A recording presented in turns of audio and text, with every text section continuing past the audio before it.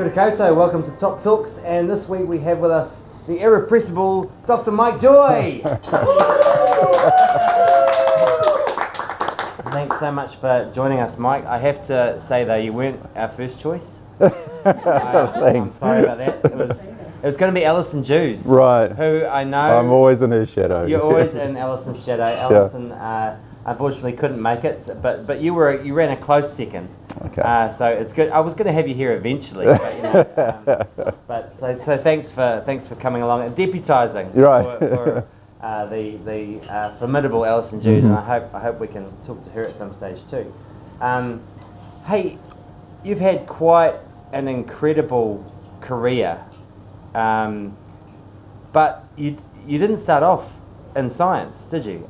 Do you want to just tell us a bit about your background and your checkered history?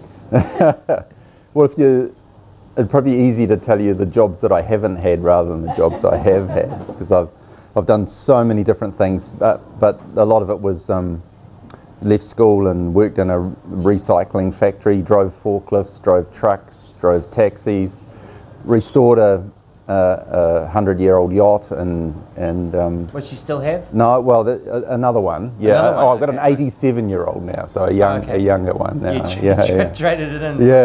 You were a model. Sailed the Pacific. Built a house and installed bathrooms, built decks, built garages, installed air conditioning, had a milk run, had a cafe. So you're a handy dude. Yeah. I mean, I'm just one of those the old school Kiwis who just you never paid anyone to do stuff for you. You did it always yourself. That's what I learned from my dad, and so that was how I carried on. But then in my 30s, which was early 90s, then things weren't so easy. I couldn't just walk from job to job and all that kind of thing. So, and an opportunity came up to rent a house for next to nothing in Bulls and go to Massey University. So Ali, my partner, and I, both in our early 30s, went to uni, and then couldn't escape the place, stayed there, did a master's and then a PhD, and then started lecturing there. And then and that went right through until a couple of years ago when I got this job at the Institute of Governance and Policy Studies at Victoria University. So you don't still live in Bulls? No. Okay. Paikakariki now. Oh, yeah, we've gone up in the world. Yeah, nice. Yeah, but Miss Bulls, yeah. So, what drew you into water quality in particular? Well, I studied. I was kind of inspired by a lecturer in undergrad who the infamous Russell Death, Dr. Death, and so he was doing some great stuff in freshwater and really around assessing and biomonitoring, and so but really the story of how I got involved in the whole thing was just getting angry with how much so I was looking at native fish mostly and using native fish and what lives in the river as a measure of the health of ecosystems. And I quickly realised that as fast as I was finding them and doing work on them, they were disappearing. Our rivers were going downhill so fast. And then I started to speak up about that because I just got angrier and angrier at seeing the destruction that was going on around the country, and it was, right through, so from 2000 onwards. Yeah. And then there was the infamous John Key event where I wrote an op-ed in the Herald about how we were kidding ourselves about this clean green image here, and it got picked up by Stephen Sackur on that show, and he had what's it called, Hard Talk. And Hard Talk, yeah. He was interviewing John Key, and he said, this freshwater ecologist says you're kidding yourself. You've got all these really bad statistics here, and he said, he said scientists are just like lawyers. You just go get another opinion when you don't like that one. And and that's so he kind of made a whole lot of opportunities for me to speak up about what was happening because of that statement. I mean, even lawyers were pissed off about it. So it wasn't just scientists; it was lawyers as well. So I mean, that kind of, and then the frustration of of just trying to get the word out that we're not clean and green, and we are trashing the place at an incredibly fast rate, and that's why I've been involved. Yeah. And so that's kind of how you made your name as a voice for our rivers. I have heard it commented the irony that for those of you out there who've never come across Russell Death, he's a very quietly spoken and calm scientist, and you became his taxi. And you kind of became his offsider as Dr. Joy, but actually you were more the doom and gloom side of the bargain. So a bit of irony in that relationship. Yeah, no, that's true. And I mean, he never wanted to speak up, although he's much more. He has got as angry as me. It just took a bit longer, and now he speaks up. You know, he's really gets into it as well now. You know. Yeah. And so when you talk about the decline of native fish, you're not talking about trout? No. Well, I mean, they are declining as well, but For those of you who don't know, trout not native. No, they're not native. No. No. So I mean, the work with native fish was really around just using them and what lives in the rivers as a way of assessing. Yeah. The trouble is that we have all these. We've kind of got stuck with this. And actually, it was really cool to see the Parliamentary Commission for the Environment just put out a report the other day saying how we're basically measuring the wrong things the wrong way and not consistently all over the country. And so we've got a real mess with our freshwater monitoring. And that's because we take monthly samples. You know, I think the best way to try and get it across would be if you imagine that you wanted to know what the rainfall was at your house. So you had a rain gauge and you only put it out on the first Monday of every month, and then you pulled it back in again and you kept it inside for the rest of the month, and then you stuck it out again. That's what we do with our freshwater monitoring. We do it monthly when we know these things vary hugely through that time. And so that's one of the major flaws. There's a whole lot more. That, I mean, surely we have the technology now to have permanent we do, monitoring in rivers, right? We know, and we've known for a long time that what we're doing is really bad, but there's a couple of things going on. It actually suits a lot of people to not know what's going on. So measuring things badly actually suits regional councils down to the ground, because they report on themselves, and so they don't, it's quite handy for them to be able to say, well, it hasn't changed, nothing's changed, or it's got better, or when the measures are really, really bad and can't tell you what's going on, actually quite suits them.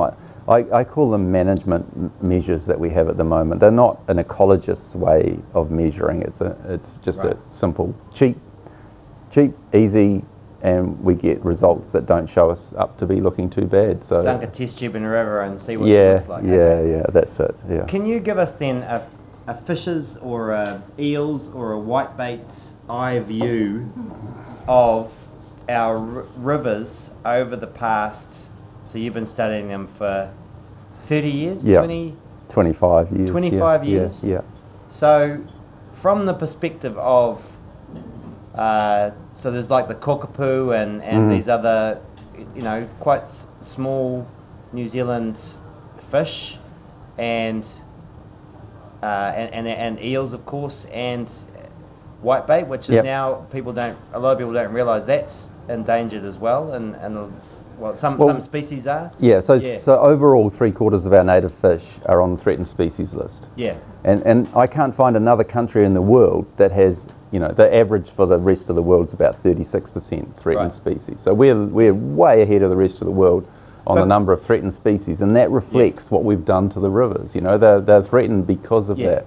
And from their perspective, can you paint a picture of what's happened to their world over the last 30 years? Well, yeah, it's all about intensification. So it's about land use change, and we had a big hit, with colonisation and probably pre that a bit with fires and clearance. But the big hit, land cover clearance, so that wiped out forests. So we have a lot of sedimentation of waterways.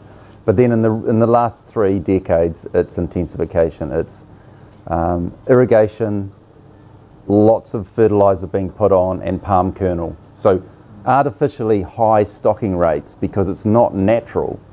Go back, I was milking cows in the 80s, and we didn't put anything on, the number of cows was how many you could carry through a whole year on that piece of land. So it really limited the number of cows you can.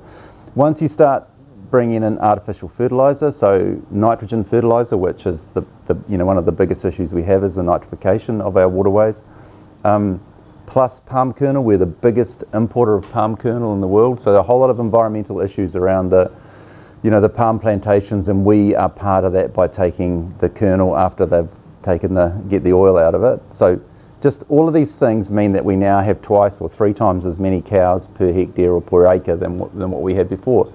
And then the issue is in the intensive dairy country, well, I mean, we're just intensifying overall with humans and animals, but and most people don't get this, it's the urine from the cows. So you put a whole lot of nitrogen fertilizer on the grass, on the land, it grows lots of grass, the cows eat the grass, only a tiny bit goes to the milk. The rest they excrete back out in the urine, and it goes down.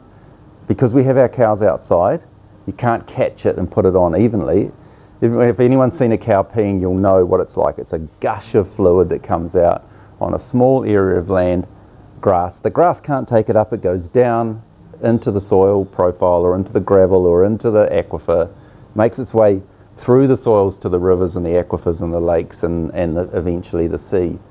And that, in the same way that it grows more grass in the paddock, it also grows more algae in the lakes and the rivers as well. And then you get these secondary effects of a lack of oxygen in the river because the algae is taking up all of the oxygen.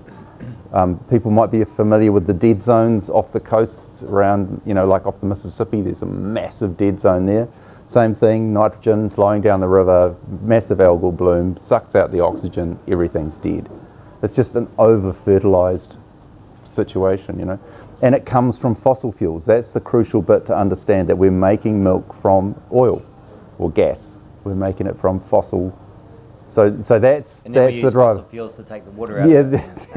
Yeah, we use fossil fuels to drive the irrigators and all that kind of thing, to put the fertilizer on, to ship the palm kernel over here. The whole thing's dependent on fossil fuels.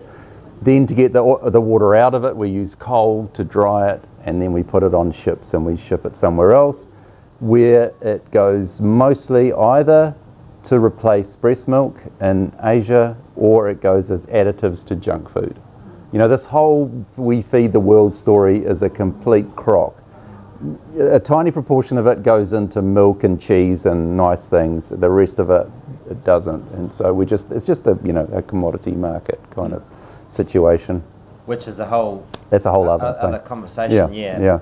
So to summarise it, from the fish's eye view, in the last 30 years they've had sediment. Yep. Which makes it harder to see and eat. Well, yeah, where they live basically in the river is full of fine sediment. So there's the spaces, well, we call them the interstitial spaces. So when there's a healthy river and it's got rocks and boulders, there's gaps. There's a labyrinth of gaps, and that's where they were living. When you see a river, like most of you will see rivers where it's the odd rock in a bed of sand, basically, all of those interstitial spaces have been filled up, and all you've got's living. So if you think in a natural river, and we've done radio tagging of the fish to show this, they spend 90% of their time down in the interstitial spaces, and they come up for 10% of the time. So it's like an apartment building, and that's where the fish live. When they get sedimented, it fills up, and then you can only live on the roof of the apartment then. And so way less density in that. So there's the impact of the sediment. The nutrients driving big algal blooms. Algae. So a little bit of algae is good. A little bit of algae is what drives the whole ecosystem. But too much. But too much, and it's like sucks the oxygen out of the water. Yeah, and a whole lot of other effects as well. But smothering and all that kind of thing. So they're drowning in food. It's almost like. Well, it's like imagine being in a room full of bananas. Yeah, or I was thinking more like say for a sheep. You imagine this nice, closely cropped grass that the sheep's eating, which is what the natural level of periphyton is. Yeah. But then you imagine that a whole lot of fertilizer goes on and it turns into a forest, and sheep can't climb trees, and so the whole thing's there, but it's not edible to them. So for the invertebrates that are at the base of the food web, they can't get the food that they need because it's not the natural food. It's a forest. It's filamentous algae that's not rather than a film, a layer on top of the rocks and the sediment. Interesting. Okay, so that gives a really good sense of what's happened to our waterways. That's just the ecological side of it, but then there's the human health side of it, which is another big issue. And of course, the fish couldn't care less if there's E. coli in there. That only affects us, right. And vice versa. So you could have perfectly E. coli is just one of the bacteria that's mammalian gut. So it's from poo. It's the fecal oral pathway, and they're an indicator of that pathway, and not a very good one, but that's what we use. Yeah. But you could have perfectly clean, safe drinking water, say a swimming pool, and it would be fine for us, but no fish could live in there. Whereas, or you could have a perfect habitat with native fish, but have some poo going in there, and we would get sick, and they wouldn't. There's no problem. So they're two very separate issues that often get confused, and often get confused on purpose as well to cover it up. And if we just stopped putting as much nutrients in there, would these habitats repair themselves, or would they? Yeah, that's the beauty of a river. It's a flowing thing, right. really quickly. There's a lag time of the nutrients getting through the soil. Yeah. Take Canterbury, it's really, really fast because it's all gravel. You stop putting it on, it will very quickly stop making its way to the streams and the aquifers. Yeah. But, we can go more into this, but rivers, they can fix themselves really, really quickly. And from a sediment perspective, can they? Yeah, they'll flush them. There's so many examples of where catchments have been fenced off and planted, and people are, wow, in 10 years, this muddy bottom thing is suddenly a stony bottom stream. They're there. The stones and boulders are all there. They don't move. They just get buried. And so, as soon as you stop that supply, the sediment's actually moving all the time, but it's just being replaced. It's moving down, so you get all the harbours that are filled. You can just about anywhere around New Zealand look back, a couple of hundred years ago, and big ships were going up. The Whanganui, the Waihau, all these rivers that used to have ships going up. Now you run around and you kayak in them because of all the sediment that's built up and those things. So it's moving, but it's being replaced all the time. Stop it being replaced and it'll keep moving down, but then you'll start to clear from the top down. You'll get the bed come back again, But lakes, no, much, much slower in lakes and estuaries, Okay, so that's kind of the ecological perspective, the fish's eye view. If we want to zoom back up to government policy, okay, so we've seen this trend over the last 30 years. Then the last national government brought in its national policy statement, which did some stuff, tried to bring in some standards at the very least, but you felt they were flawed. Oh yeah, they shifted the goalpost. If you go back a step further, those national policy statements should have come in within a year or two of the RMA. So back, and it should have come in 1991. Yeah, 91. That's when they should have brought it out. Right. What happened was, by leaving it until 2013, all of the regional councils just could be picked off one by one. Horizons is a fantastic example. They try to put some tough rules in. Every fertiliser company, Fonterra, gangs of lawyers front up with, $500 an hour guys all filling up the room. All of that pressure on those poor little councils to back down on any limit setting that they did. So yeah, it was great that eventually, 20 years too late, they bring in the national policy statement. But what they did was shift the goalposts. So for example, the ANZAC guideline, which is the Australasian guidelines that would agreed limits for nitrate in fresh water, said 0.44, so just under half a milligram of nitrate was the limit, because after that you get these algal blooms. Under the national policy statement, they set it at 6.9 milligrams. So a whole lot of that intensification that happened over the last 10 years or more happened because there was a backing off, and they said this was going to happen. So it just allowed another 10 years of trouble, and we're at the stage of trying to change that at the moment, and I suspect they'll back off it again, but we'll see how that goes. Right. So that So that's a potted summary of what the last government did. Yeah, I mean, I guess the other one... They were trying to regulate for nitrogen toxicity, weren't they? Rather than algal blooms, which is the major problem that nitrogen causes. Yeah. So the scientists, I mean, the classic was...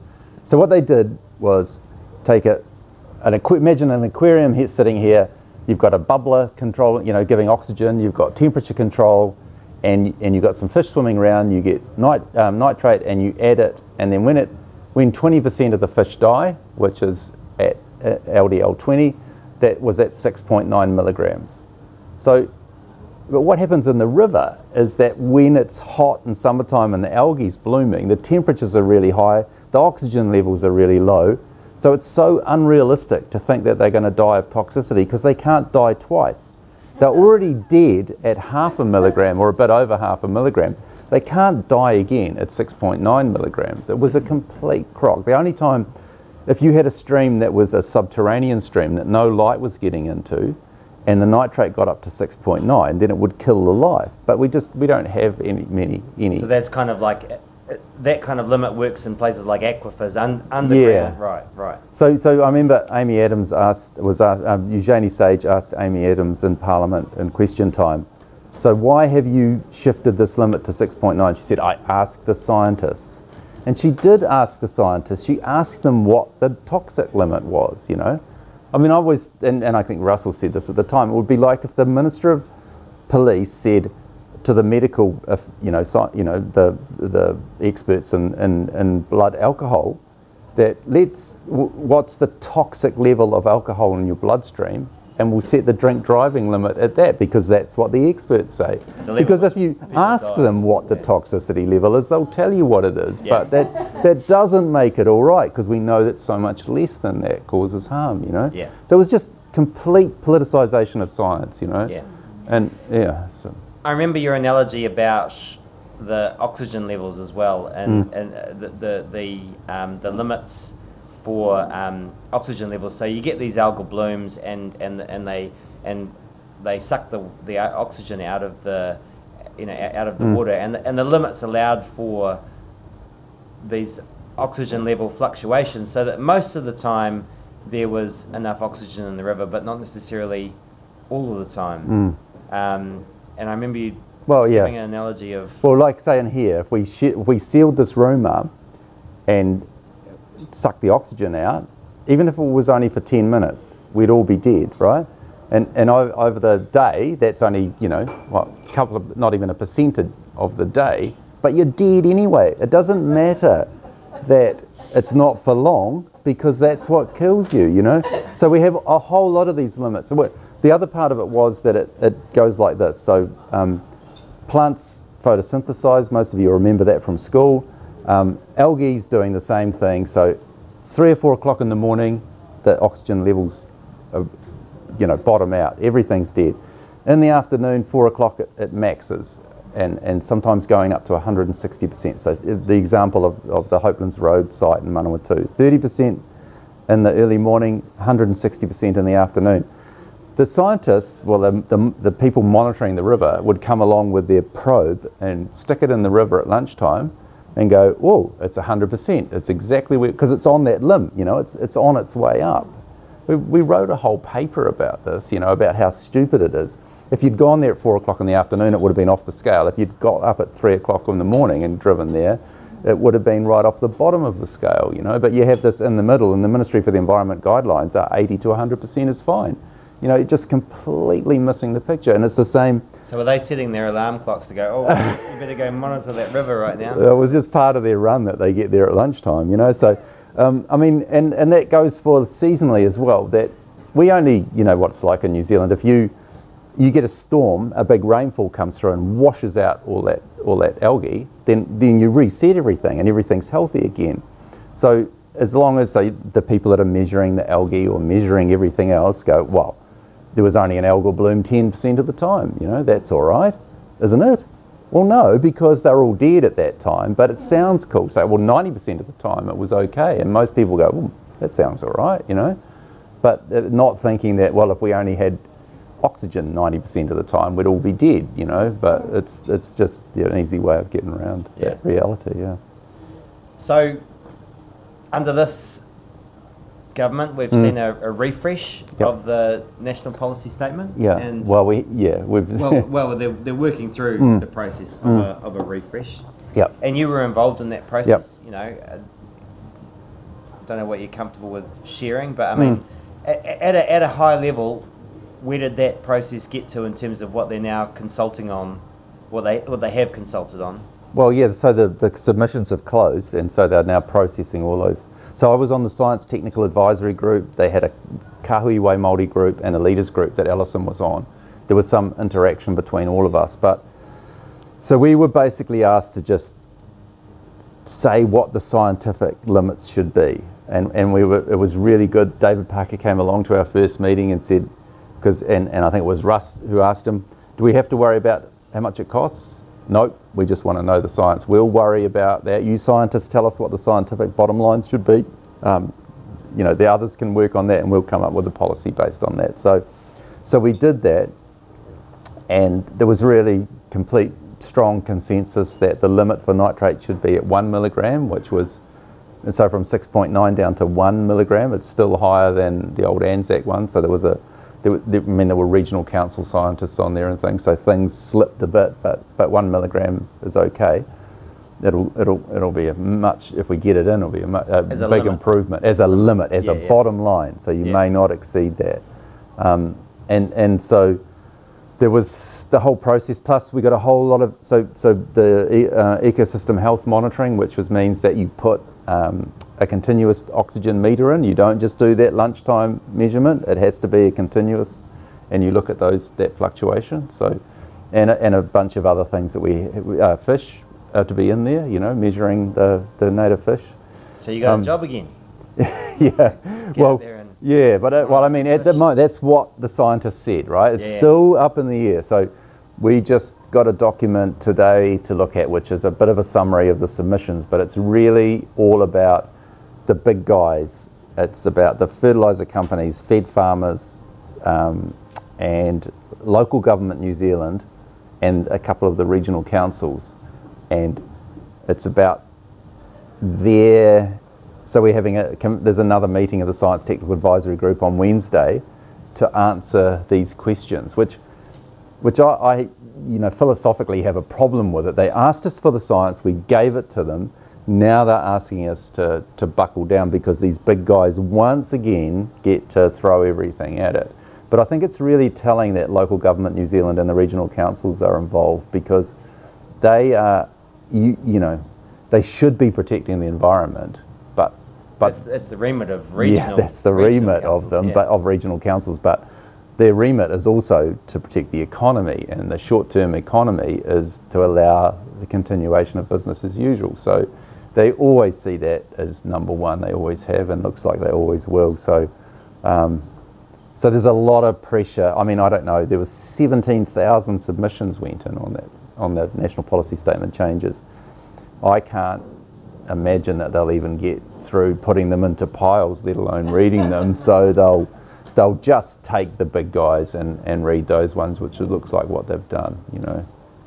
And is there any other big issues apart from that nitrogen bottom line? Well, I mean, nitrogen and getting the ecosystem health stuff in there, but it's the nitrogen bottom line that set off most people, most of the industry, because with their toxic limit, they've been able to get away with it for so long. So, and because the other interesting and crucial part of this is that the science now shows us that nitrate in drinking water is a problem. It's linked with colorectal cancer, and it turns out, just by chance or maybe not, that the numbers of the amount of nitrate in fresh water that is associated with colorectal cancer is very similar to the ecosystem health levels of nitrate in the river. So you've got two strong reasons why you shouldn't let nitrate go above those limits, both for human health and for ecosystem health.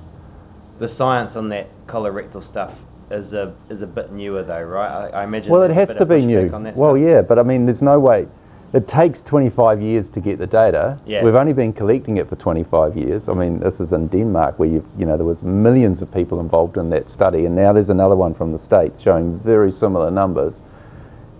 it's what I call emerging contaminants. You know, we didn't know about it 25 years ago. Now we know about it, and so they're all going, oh, but that's just new. You know, well, of course it's new because we haven't had the data until now to show that there's a relationship between those two things.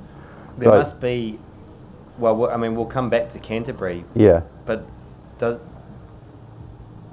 Canterbury has very high nitrate levels in the drinking water. Yeah. Is there anything showing up down there in terms of? Yeah, we have the highest rates of colorectal cancer in the world are in New Zealand, and the highest rates in New Zealand are in South Canterbury. Wow. So, you know, I mean, it may be just coincidence, but it's, you know, so I mean, it may not be just eating red meat. No. Well, what nitrate in water does is exactly what those, you know, processed meats do in us. Bacon and sausages. Yeah. We turn it into nitrite, and the nitrate gets turned into nitrite. So the pathway to the cancer is the same. It's just the sources are different. Right. You know, and they probably work together. You know, but it's the nitrite, which is what we convert the nitrate into. So yeah. So two identical things. They're not different. The link is nitrite. Yeah. In the body. Yeah. Okay, so that's where we're at with the current national policy statement. What are you know, have you got any money on the outcome? Are you a betting man? Are you taking bets on what you think? The whole way through, there was all manner of underhand, an orchestrated litany of trying to get rid of nitrate limits and trying not to let us get there and trying to downplay things all the time. We caught the ministry out on tricking us, and there was a big back down and apology, and then we, you know, so all the way through there's this pressure on us, and then now we get to the end when it should be all closed, and see it's still coming because we have to answer these questions on that. So they're going to keep, you know, they're going to keep fighting it the whole way through, you know. So. And there was a really interesting learning for me in that process, and so when the groups first formed and we got to all mix together, there was one thing that I noticed out of the corner of my eye is that the Kahui Wai Māori group went off into a room at MFE by themselves, and I noticed, bang, bang, bang, they were kicking people out of the room. So when we were doing our thing, us scientists, probably almost. Sometimes there would be as many MFE officials in the room as there were scientists, all having their input. And so what happened was the Wai Māori group put out this fantastic report, a really nice 6-page summary. Ours ended up being 160 pages written by the boffins and the policy people. They did this, and I realised what they did. They've had a couple of 100 years of dealing with the Crown, and they knew exactly what to do, was chuck them out of the room, and we naively let them manipulate the process, you know. And so that was a really good learning for me, is not to be so naive in the future. Yeah, that's right. Out next time, I'll kick them out. Yeah, not yeah. To be colon. No, colonised. Yeah, nice. Too soon? Oh, no, okay. Okay, so that's where we're at with the process, and but all this pressure is quite interesting, isn't it? Because I mean, let's set aside some of the difficult areas for a moment, but actually looking across the country, am I right in thinking that these limits shouldn't be too hard to achieve? No, exactly. I mean, it's just the classic situation where the industry has said, oh no, it's the end of the world. You can't do this, you know, it's going to cost the country a fortune and all that kind of thing. When you actually model it out, it's about 13% of the reaches and the rivers that are monitored, of all of our rivers, that would have to change, that breach that limit at the moment. And they're nearly all in Canterbury and Southland. Right. So it's not, you know, the Waikato and Taranaki and all those places where traditional dairy farming areas are, it's not a problem. Well, I mean, it needs to change, but it's not. They don't have to do much to get under the limit there. Whereas it is a big problem in Canterbury because you've basically turned this dry land into a dairy farm, which never should have happened. You know, it's a wrong place. Let's come back to Canterbury. But in the Waikato, I mean, you said for 30 years we've been intensifying. Yep. And so, you know, there is this this theory which is gaining evidence behind it, that a little bit of de-intensification is all we need. You know, a few less cows on the land will actually be able to get us there in most of the country. Yeah, no, that's right. And I mean, you know, if Alison was here, she would give you all these examples of where you can bring it back to that level and make more money. You know, she's got that amazing database of Waikato farms where the most profitable farms are the ones with the least impact, you know. And so it's not even, you know, it's not even a problem, but so you can do it, you can farm and make a profit and not harm the environment. So that's less nitrogen, fertilizer, less palm kernel, a few less cows, but because you're spending less, it doesn't matter that production's dropping a bit. The profit's better because you're not. I mean, the thing is that I think that there's a kind of idea that if you put more stuff in, you know, like a factory, if I was making, I don't know, clothes pegs, and as long as I had a market, if you put more wood in and more workers, you'd just make more and you'd sell more and the profit would go up forever. But farms are biological systems. They have natural limits. And so you add stuff, but you don't get more out of it. It plateaus. And in fact, so then productivity starts to decline. And if you look across the whole country, and Reserve Bank of New Zealand figures show this, we've had nearly or over 0.5% decline in productivity from agriculture in the last 15 years. Because we put more stuff in, but we don't get more stuff out. So we have reached those limits in many of our farms. And so, you know, it's not crazy. You know, I mean, you could give all a much better story about, you know, the overvaluation of the land and this kind of Ponzi scheme thing that we've got caught up with on the land. But that's the trap that we're in, isn't it? But yeah, and that's what I think is the driver here, is that by trying to create more volume, they've been trying to push up land prices. It hasn't really been about profit. It's been about pushing up land prices because of capital gain. Capital gain, yeah. And that's been farming in New Zealand for a long, long time. You don't make money from farming, you make money from capital gain. Yeah. So easing back is not actually going to hurt our economy, but it might hurt land values a little bit, and perhaps might slightly freak the banks out for a little while. But it's all manageable. It should be manageable. Yeah, I mean, it's got you don't have any economy without an environment, right? Exactly. So you stuff all your rivers and you lose. I mean, how much if that link turns out to be right between, you know, nitrate and colorectal cancer, and you have to supply drinking water to 1 million people in Canterbury, what would the costs of that be? You know, I mean, we just couldn't imagine. And the health costs. I mean, they've done some of the sums in the States on the health costs of treating those cancers, and it's horrendous, you know. I think I've talked to you about this before, but the example that blows me away is Barcelona, where they've got all those pig farms in that catchment, and, you know, the Spanish love their pork, and they kept putting more pigs and more fertilizer, and until Barcelona's drinking water was stuffed, and they had to set up desalination plants for so effectively the citizens of Barcelona were subsidizing the pig farmers effectively by cheap pork and expensive water. Well, I think we're doing exactly the same in Canterbury. We're subsidizing really bad land use. So let's come back to Canterbury now, because that's a different conversation to the rest of the country. Canterbury, maybe Upper Waikato, maybe bits of Southland, but there really is an issue there with the transition. Why is dairy farming so bad in these areas? Well, Canterbury, and especially because it's a gravel outwash, it's alluvial plain, so it's, I mean, I've walked on the farms there. It's like walking across a riverbed when you walk across a paddock. It's just stones, you know, in a lot of those places. So when the cows pee, it's almost instant, going straight through into the aquifers, you know, so it's so quick. Those aquifers feed the rivers and then go back down into the aquifers. There's complete interchange between the two. You've even got big areas of Canterbury where the medical officer of health tells mothers not, you know, they have to buy bottled water. Don't use the tap water because it's already over the World Health Organization limit of 11.3 milligrams.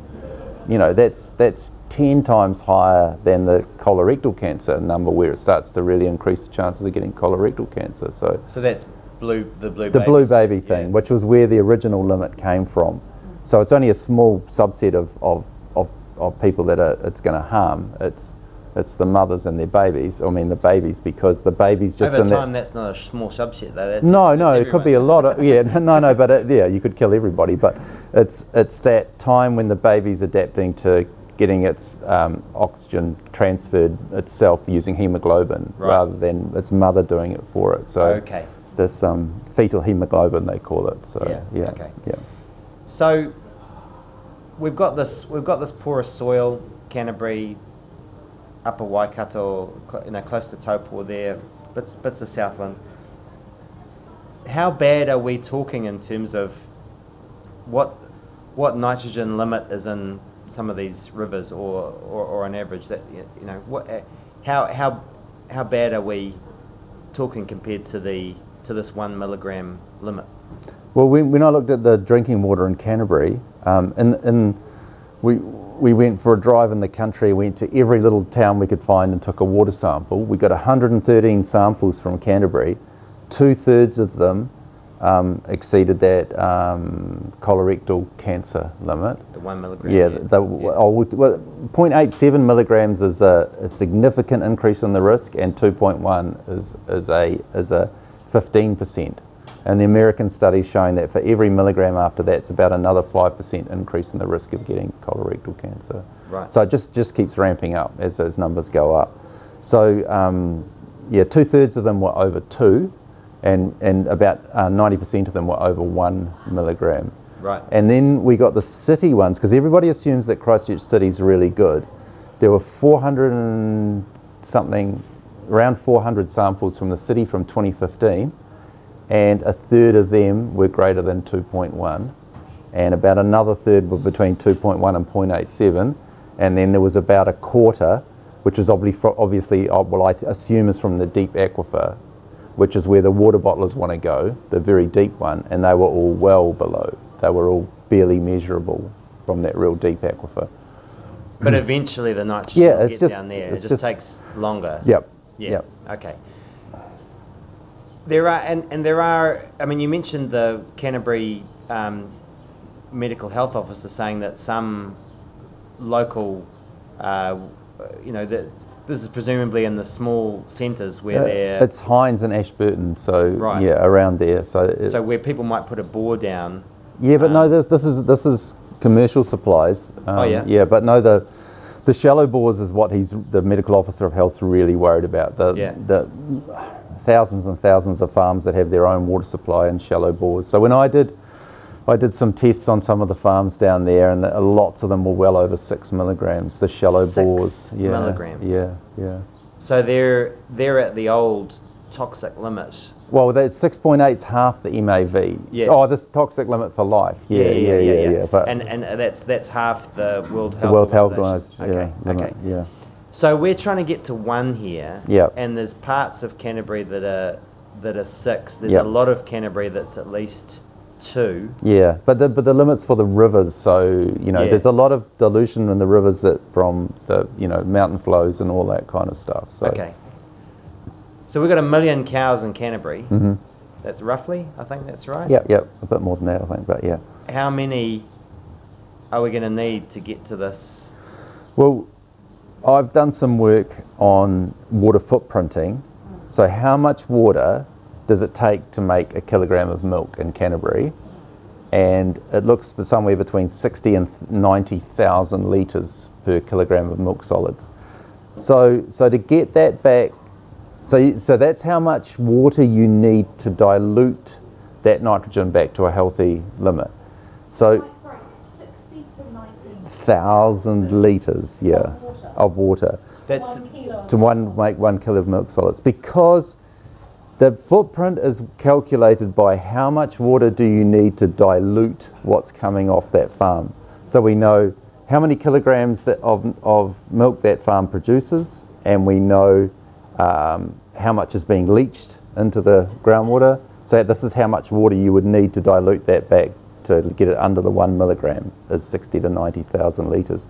So, by the way, officially it's 1,000 litres per litre of milk produced. So it's a gross underestimate, because when they did the calculation, they said, how much do we need to get it up to that World Health Organization limit? Not to that healthy limit, which is what the Footprint Bible says.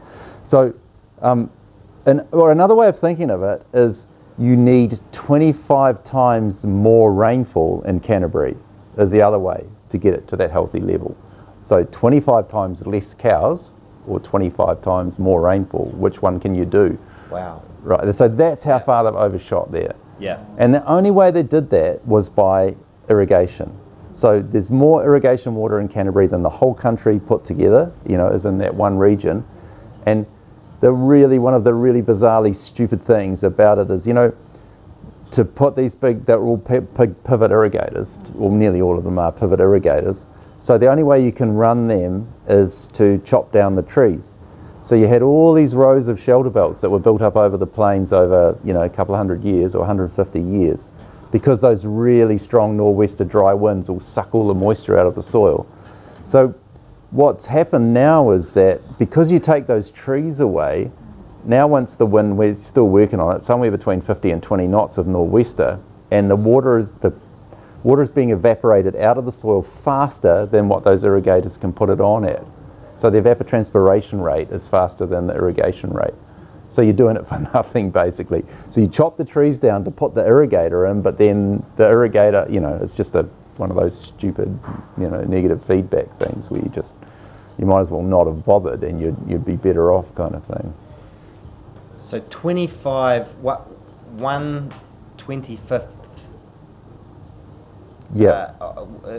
is what so actually Canterbury can sustain. Bugger all cows in Canterbury is what should be there. As it was a cropping area, you know, that's the sort of thing you could do, is, you know, low intensity cropping, maybe sheep at very low intensity, you know, it's all it could handle. Pee all in one spot. No, and just much smaller animals and much less pee. I mean, and the other thing is that lactating cows are like an engine running at full revs. You know, a lactating cow pees so much more than a non-lactating or a bull. You know, they just beef, So dairy is worse than beef for water quality. Oh yeah, not so much for climate emissions. No, well, I mean, that's right. There's different. I mean, again, you know, you crank them up lactating all the time, and everything goes faster. So there's more emissions of everything. But how much could something like feed pads help if people are putting, if people are putting their cows in a shed for winter and feeding them there, how much of a or even putting them on open pads during the day and catching it, you could make a huge difference, because what you do is just capture the urine and then spray it evenly. And if you spray it evenly, and then the grass can take it up.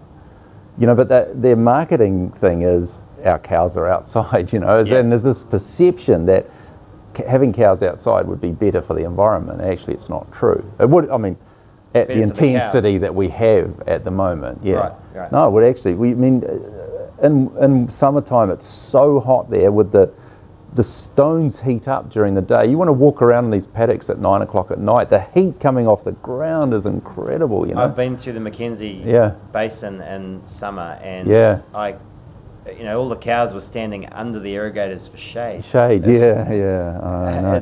But then in winter time, you've got, you know, sleet and snow, and there's no cover because they've chopped all the trees down. You know, it's extreme. That place is not designed That's where, you know, having a shed, you know, and you had the door open on the shed, the cows would all be inside, not outside. You know, they wouldn't want to be out in that. Nobody would. So you think that's a potential part of the solution here? Well, I mean, if you want to keep doing it, I think, you know, there's so many other reasons why animal farming can't continue into the future around energy, greenhouse gas emissions, you know, a whole lot of reasons that it's a really inefficient way of producing protein, you know. It's just this, and there's so many alternatives coming up. So I don't think it would be, you'd need to spend so much money to keep flogging a dead horse, basically. You know, you're not it's a pretty marginal thing that you're doing. I can't imagine that it'll be worthwhile spending money to keep that going, because it's just being propped up at the moment by a whole lot of other subsidies. So, but you know, if you want to keep doing it, yeah, get them off the grass is the way to do it. And to the farmers out there who will cry, we don't get any subsidies. You're talking about. Well, I'm talking about the subsidies that free water. Free water. Being allowed to pollute the rivers. You'd never get away with this in Europe that you're getting away with here, you know. So sure, they might be subsidised, but they're not allowed to do what we allow to happen. So yeah, it's a direct versus an indirect subsidy, I guess, is the question. So, real tale of two regions there. You know, minor changes probably going to get us there through most of the country. Canterbury, big changes ahead.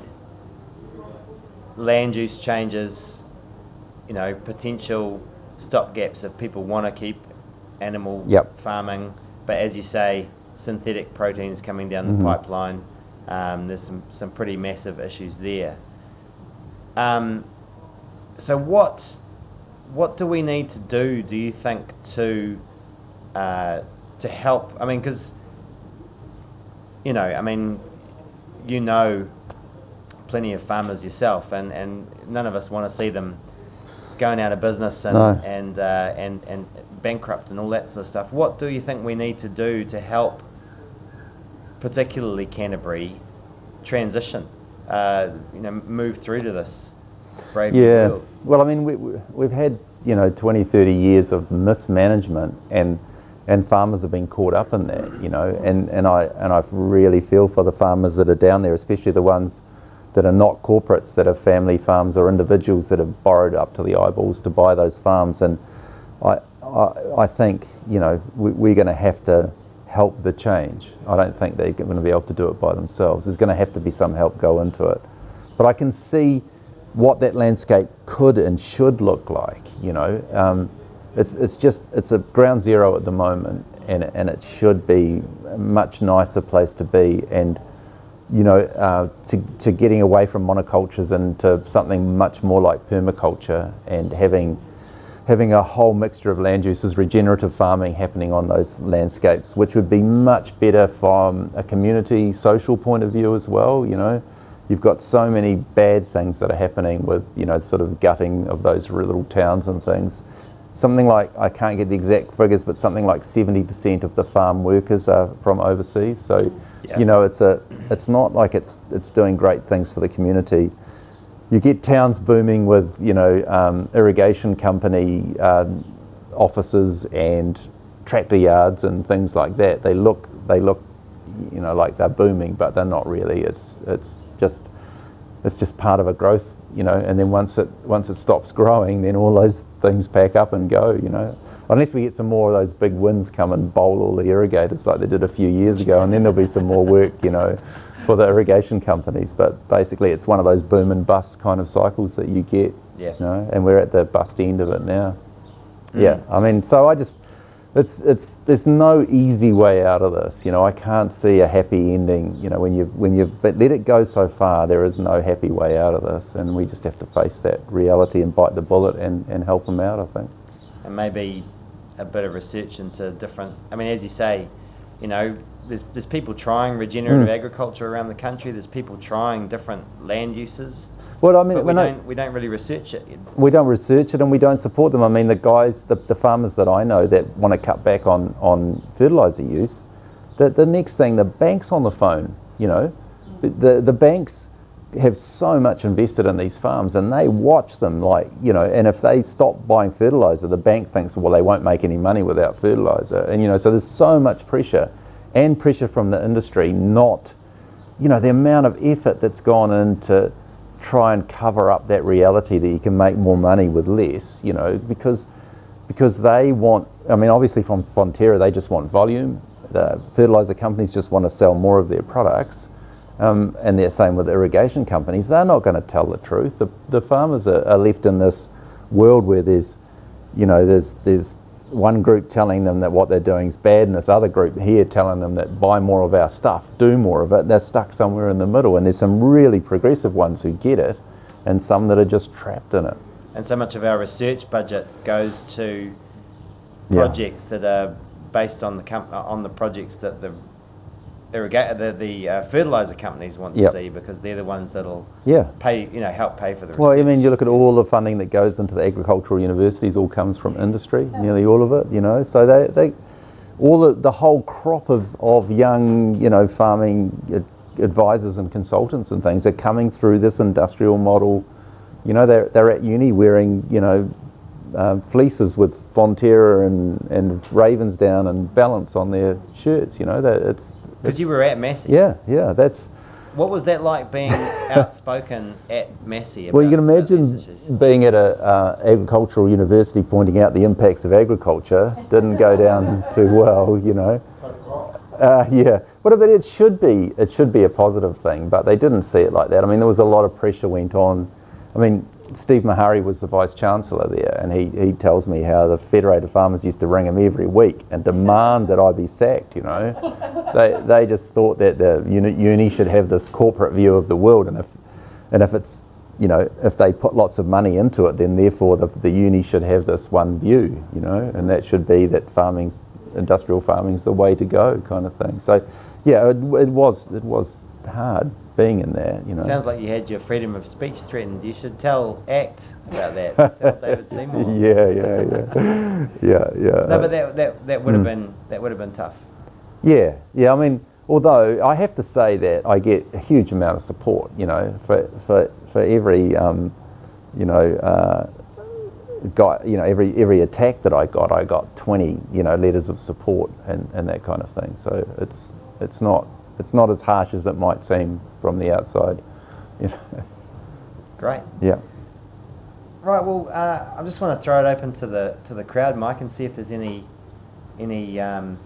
questions out there. I've got a question for you about social licence. So it struck me that National kind of lost its social licence the day Nick Smith stood by a river and told us dumb things about those numbers for water quality. Do you remember that? Yeah. And then his officials couldn't explain the stats because there was no explaining it. Mm-hmm. So that was the swimmable rivers. Yeah, that's the swimmable rivers. Let's move the goalposts conversation. Yeah. Right? And so my feeling is that lots of New Zealanders got really grumpy at that point. And my guess is, I mean, certainly I rethought the way I was going to vote, not that I was ever going to vote National, but I really thought hard about how I was going to vote in that election, because I was personally really angry about that. I felt some skullduggery had gone on. And I think a lot of other Kiwis thought the same thing. We really care about water quality, even though we haven't quite mastered the detail of what it takes to keep Kōkapu alive. Nonetheless, we know that something bad's happening. So do you think there's some kind of support, or could be some kind of support, from ordinary Kiwis for doing something very different in, say, Canterbury? Well, I think you've got a couple of things that came to mind when you were saying that. The mandate that this government feels that it has to change the regulations is because 80% of New Zealanders, in a couple of polls now, have said that's the most important issue.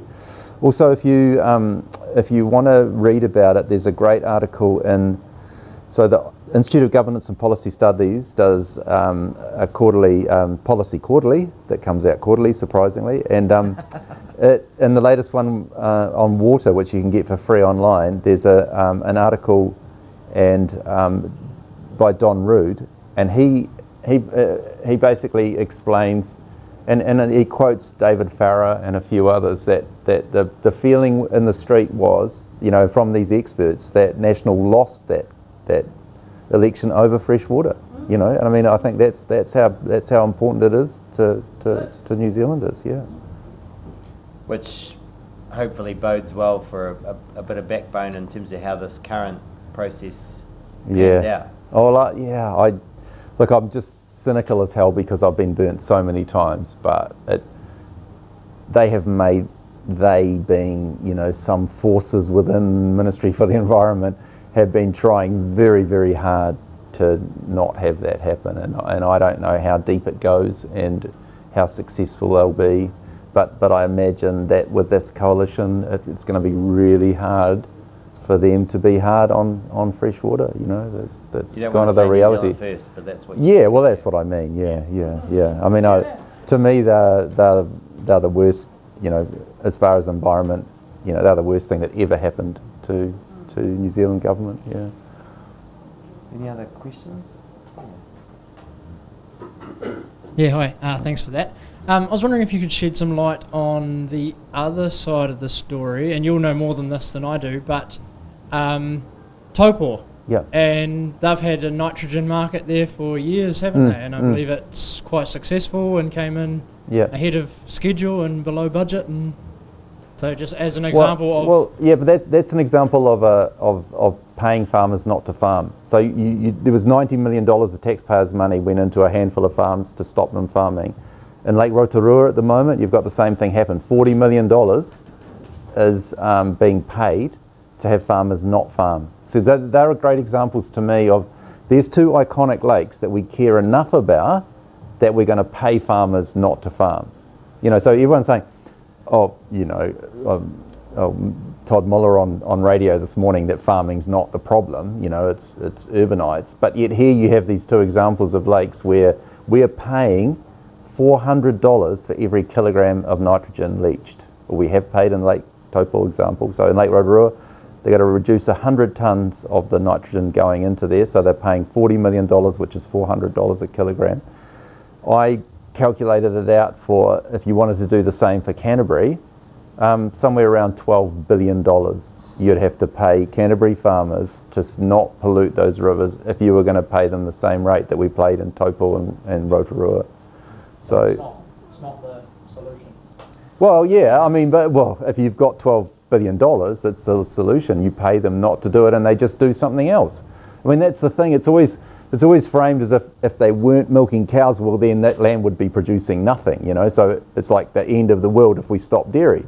No, because we would do something else. You know, it's there.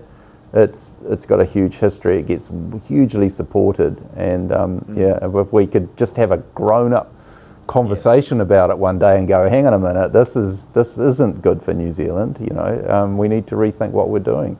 And that's ultimately what the modelling that was done for Dairy NZ about these reforms, you know, ended up saying, you know, land will get used for something else. People will get employed other places, and actually, in the end, the impact isn't that great. Yeah. Dairy NZ tried to dress up the figures as being really big, but it was actually quite small numbers in the end. But yeah, I mean, on that Taupō and Rotorua example, I mean, there's two things there. You know, one is that they did use a market mechanism to get the result, which was pretty successful. The other side is the political side, which is that these are the only places that we've managed to get farmers to agree to make these changes, and the only way to get them to agree to make the changes was by compensating them. So it's more the political side where the money came in to try and make it stick. Yeah. And that was a local decision, sorry? It was the total. No. Those were national. Those were national governments funding a local solution. Yeah, because they were seen as iconic. Yeah. You know, Taupō and Rotorua were seen as iconic. Yeah. Hi, thanks for that. I'm wondering about the carrot rather than the stick here, because there's a lot of stick being talked about, and that I hear, and the I'm just wondering what this something else is, and who's working on it. Well, yeah, I mean, it's an interesting one, and the trouble is there's a couple of things that come to mind. Is that one, that you shut the gate on future options by what we're doing now. So a really good example was I work on this environmental reference group with Landcorp, and they've got big issues down in Southland because they've got farms down there, and you know, all the winter cropping stuff that made the news, that seeing cows up to their necks in mud, they saw that coming a few years ago, and with the help of us being on this group. And so they looked at, traditionally, go back only 20 years, and that was a really big oat growing area down there where these farms are in Southland. So they said, well, let's make oat milk instead. Let's do the sums on oat milk. And it came out really good. There's way more protein per hectare. You know, you just imagine a cow is a machine running, and it's got to stay warm, it's got to do all these other things. So a whole lot of its energy gets dissipated as heat and all that kind of thing. The most efficient way to produce protein is not to have the animal there. So they showed that you could make way less greenhouse gas emissions, way less water use, all that kind of thing, make the oat milk. The trouble is you've got to find the markets for it. You've got to, you know, it's a big, someone's got to build the factory, someone's got to find the market. You know, the producer's not going to do that. But there was a partner down there with Venture Southland who thought it was a good idea, and so they started working on, you know, how it could come about. Then, at some stage, somebody decided to look at the water around that area, because you need good clean water to make oat milk, you know, to make plant-based milk. Turns out that some of those bores around there are 60 milligrams, so they're 6 times or 5 times the World Health Organization limit already, just in 20 years because of that. So that's what I mean by shutting the gate on the future. So bad shit that we're doing now had shut that option down because there wasn't the water available near the site to be able to use to make that option. So I was trying to, two answers to your question is that it needs some kind of higher level support. It's not going to be like the farmers deciding to produce oats. Somebody has to, you know, so the carrot has to come from outside of farming. So a sort of a much more strategic, that's the word, approach to how we change. Yeah. Because at the moment farmers can just make the milk, and a tanker turns up, takes it away, and they don't have to worry about anything, processing, markets, anything. Fonterra takes care of it all, which is what makes dairy such an attractive proposition to a farmer, right? You just have to make the milk. But okay, so, and it's interesting you mentioned Landcorp there because Landcorp have been looking at alternative land uses, as you say, in Southland and Canterbury and Waikato. I mean, could they be doing more if the government wasn't driving them so hard to make a profit? Because they're an SOE, they have to make a profit, right? Yeah, and their SOE minister is Shane Jones, who's given them quite a clear. I mean, I was at a public meeting where he said, "You show me the money, honey," is what he said to Landcorp. You know, so Landcorp has to make the money. Make the money. So, you know, I mean, they should. This is our biggest farmer. Yeah, and they should be leading the way, and they could be leading the way. The previous government, as far as I could understand, it was certainly how we sold it, because it, you know, we started this environmental reference group under the previous government, and for them it was sold as you don't have to legislate. This is a way of avoiding legislation, is to have your farmer show a different way of doing it. Leading, your government farms lead the way so that people will follow, because it's a very much, farming is very much farmers looking over the fence to see what the neighbour's doing, and it works really, really well. So there's an opportunity that's been lost, where it couldn't. And they have the scale to make the oat milk factories to really look at that marketing side. The fruit packing factories or the... Well, at least tee up those, get involved in those,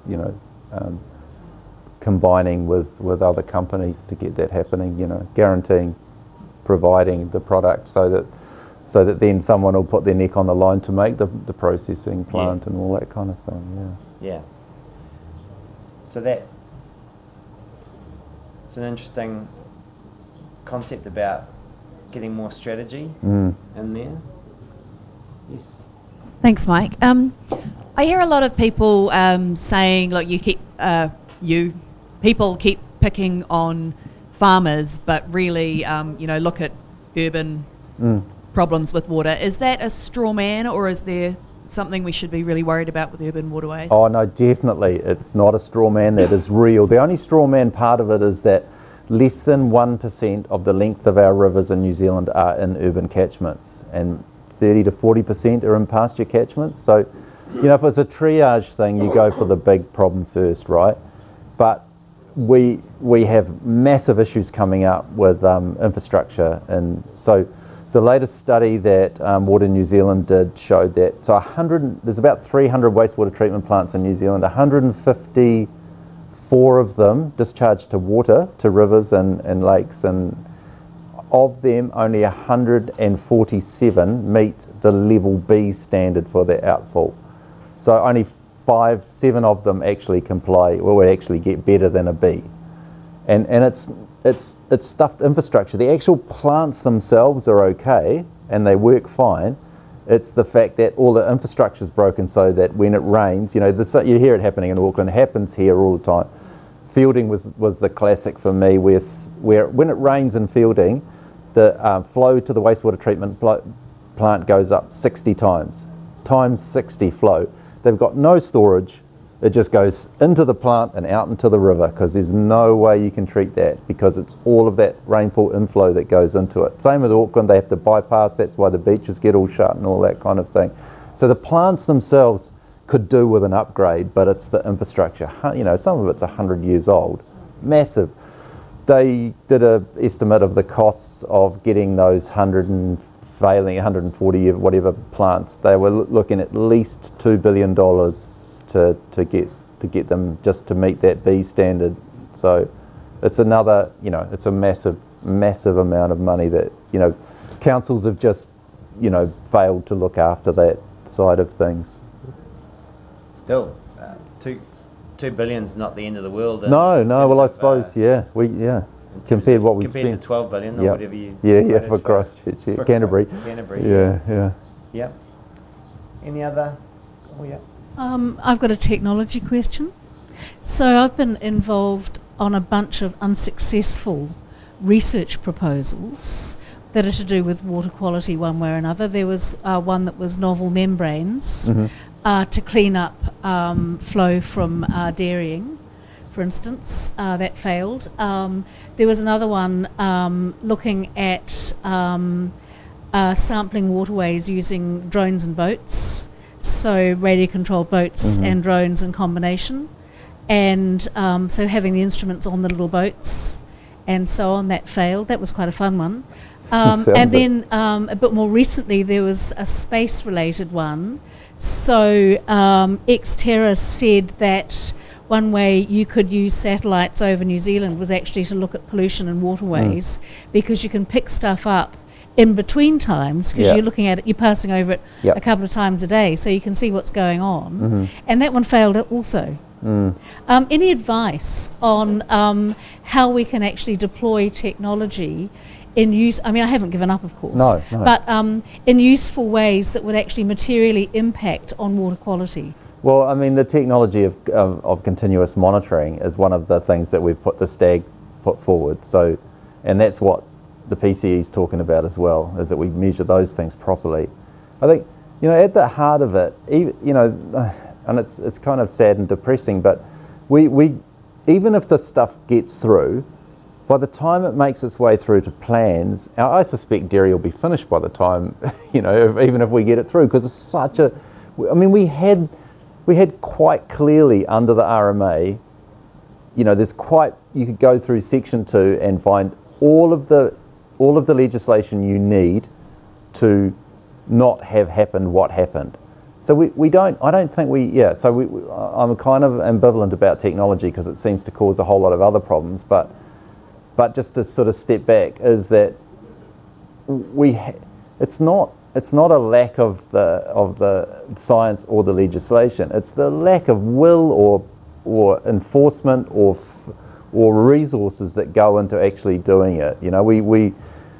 If we just applied what we had, if we just used what we had properly, then we could fix it. But there's this real, I've been involved in 4 court cases taking Horizons Regional Council to court to get them to apply their own rules to protect fresh water, let alone, national policy statement rules. It's just to get them to apply their own rules, because they don't want to limit farming, and because of the influence of the industry. So, because basically they brought in a fantastic plan, and then their council got voted out, and a bunch of farmers got voted in. Yeah, it was a coup that was funded by Federated Farmers and changed it.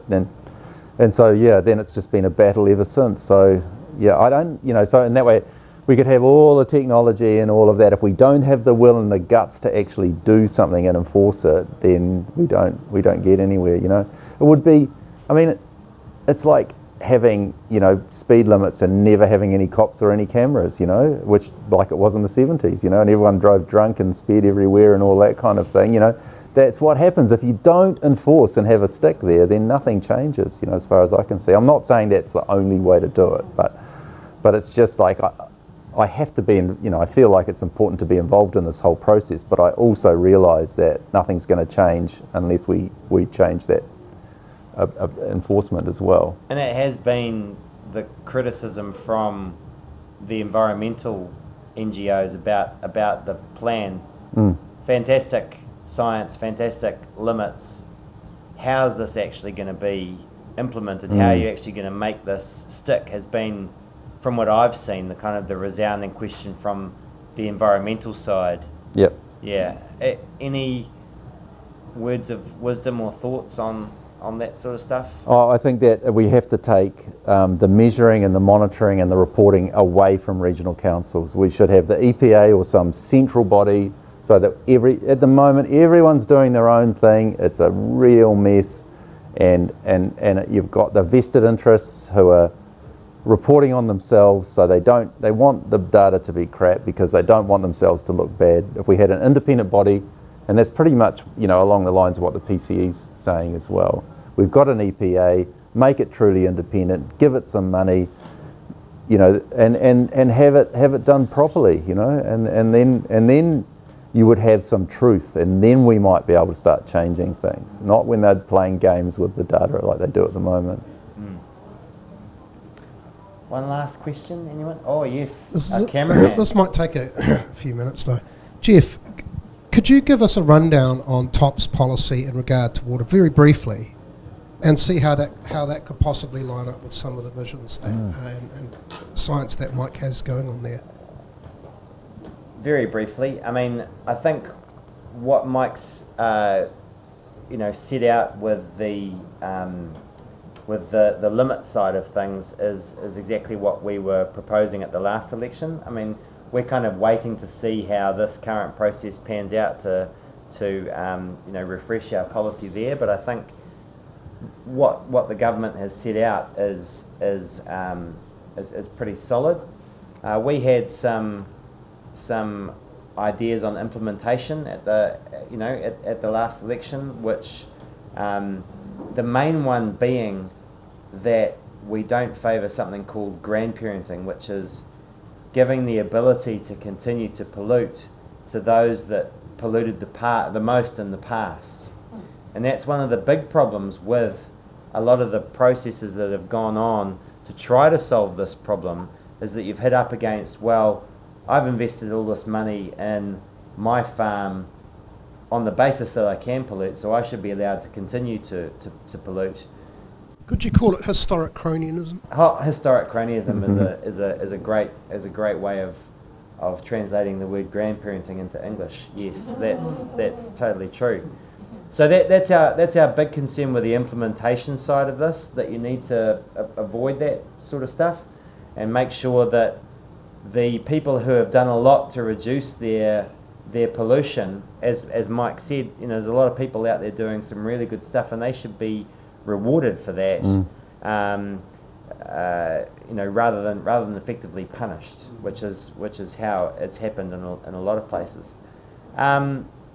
The other side of this, of course, which we haven't talked about, is pricing water, and that's a big part of our policy too, honouring Te Tiriti Māori rights over fresh water, putting a price on fresh water so that commercial water users pay for the water that they use, and that gives us money which we can then recycle into, well, partly resolving those Māori fresh water rights, but also investing in cleaning up all this stuff. And that's when Mike talks about we're going to have to help Canterbury. I agree with you, and that's going to take some money. Where's that money going to come from?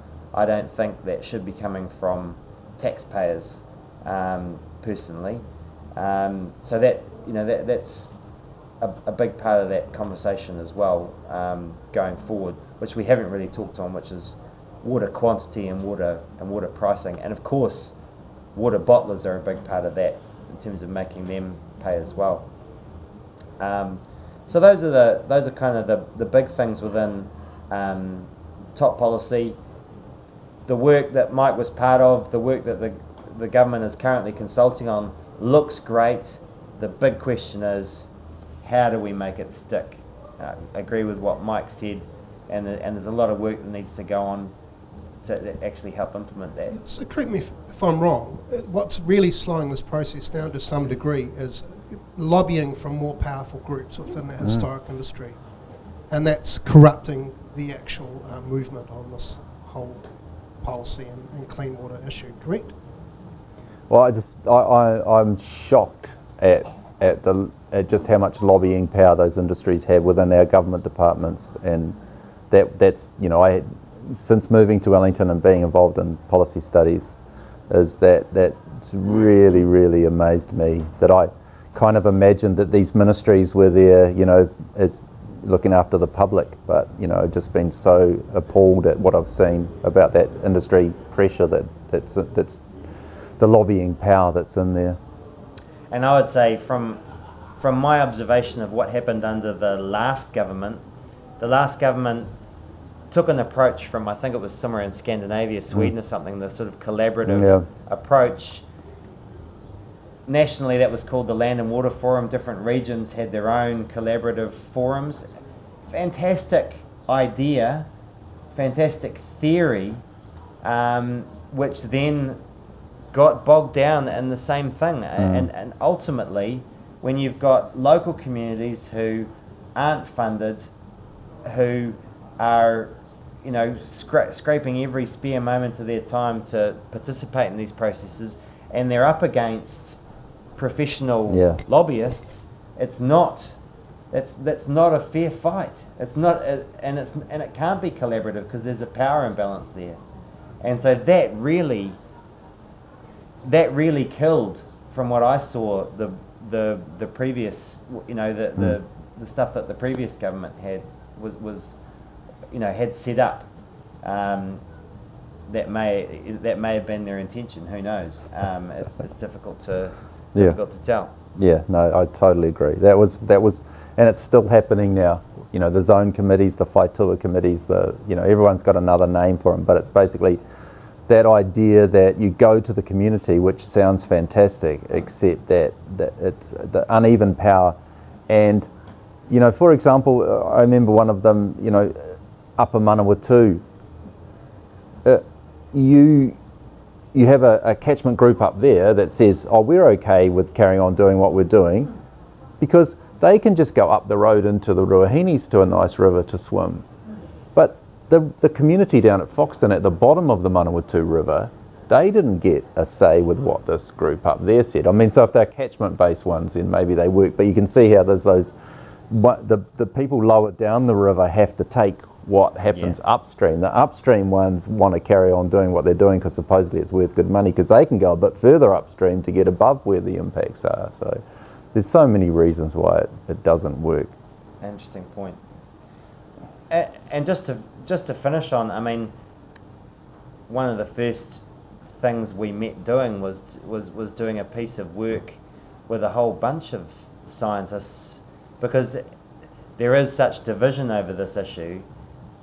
Doing work with a whole bunch of scientists to try and see how much common ground there was on freshwater science, because you hear one thing from the industry and one thing from the freshwater ecologists. But actually, when the scientists all got together, there was an incredible amount of agreement. Yeah, totally. I mean, I've been portrayed as being out there, crazy Mike Joy on this, 1 milligram nitrate stuff.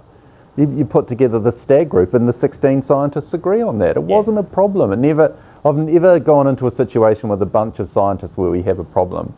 It's just a whole bunch of industry paid people pushing a line. It's not this.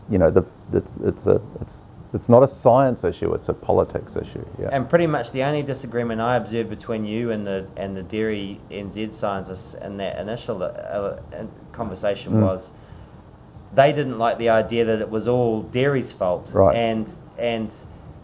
And partly they're right, because as you said at the start, sedimentation started with European colonisation. When we cut all the trees down on the hills and all the mud ended up in the rivers. So yeah, they're right. But in the past 20, 30 years, it's dairy. Yeah. Ladies and gentlemen, big round of applause for Dr. Mike Joy. Thank you very much.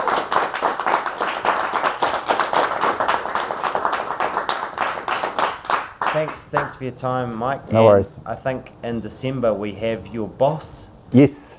Simon Chappell. Yep, it'll be interesting. He's coming to talk about, effectively, how can we get our civil servants to give fearless, free and frank advice, which is a massive issue facing, as I guess we have touched on with this example tonight. Yeah. Thanks for your time, Mike. Okay, no worries. Cheers. Cheers.